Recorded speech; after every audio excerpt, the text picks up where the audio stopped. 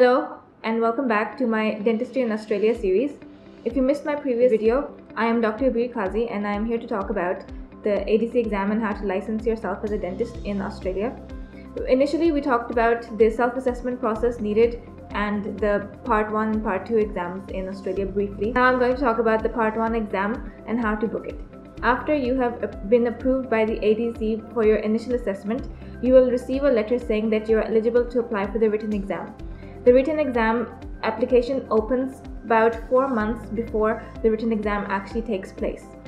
Once the application is open, after 6 weeks of applying for the exam, you will receive a notification from ADC that you have to register yourself with Pearson VUE.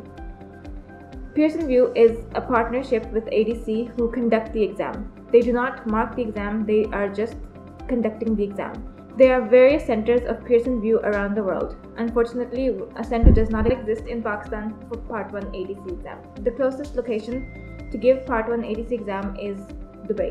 The Part 1 exam also takes place in India and in various countries of the Gulf. You can check all of this information once you register yourself with the Pearson VUE website. They will ask you to make an email address and to make a password to log yourself in. Once they approve your account, you will be able to register yourself with the ADC exam. Sometimes the online website does not work and you have to book the exam by phone in the center you wish to take the exam.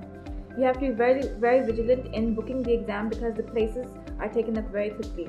I had chosen 5 centers in Dubai where I wanted to book my exam, and by the time I called, 4 out of 5 centers had already been filled up.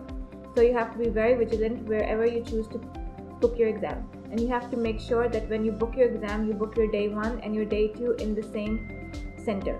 That is very important. If you book it in a different center, you will not be able to give the exam. After you have booked your exam, Pearson VUE will send you a confirmation email about your examination date. They will also tell you what requirements are needed of you. Usually, a photograph identity and another identity are needed, which you have to take with you to Pearson VUE in that specific chosen country. Without that, you cannot give the exam. I hope that this video has helped you in the process of booking the exam. I had no one to guide me, and I am here to help you. Please stay tuned for more videos. Thank you.